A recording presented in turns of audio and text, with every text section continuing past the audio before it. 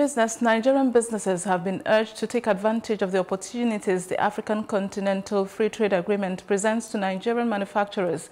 This was as the Institute of Directors Annual Conference in Abuja, which appraised opportunities and challenges of the landmark convention.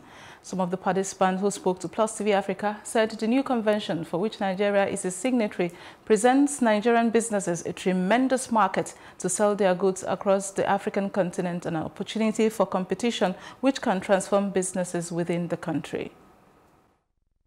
Although Nigeria is the largest economy in Africa, there are several countries that have the scale to compete with Nigerian businesses in terms of productive capacity, exports, and logistics.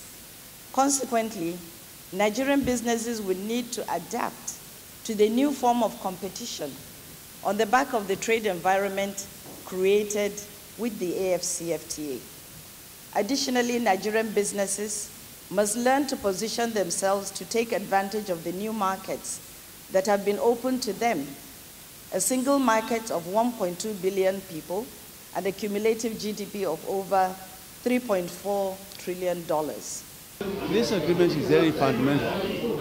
We will go to the very fabric of this country and help our nation to put in place its own infrastructure and, of course, its policies in ensuring that the Nigerian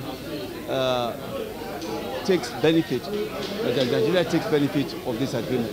And as directors of these businesses, we should really be, making our views known to government and finding out how best we can help government to implement this new agreement.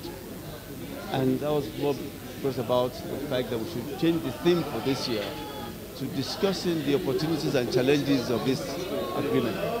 This agreement will create the largest trade union since the WTO was signed in 1994.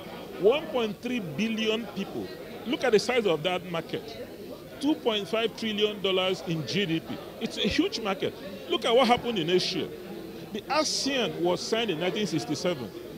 Today, ASEAN is the 6th largest economy in the world, the 3rd largest labor force in the world. Look at the prosperity it's created. So what I'm saying is, why didn't we create this a long time ago? So it's important for us to get ready to make sure our industries can manufacture. We can sell. It means that Nigerian manufacturers have a larger market to create prosperity. This is what His Excellency is all about, a private sector-led economy. And markets are important. Without markets, you can't have anything to sell. And without competition, you can't be forced to improve. So what is important is for us to work very hard to make sure that Nigeria is in a state of readiness to reap the unbelievable benefits that come from the AfCFTA.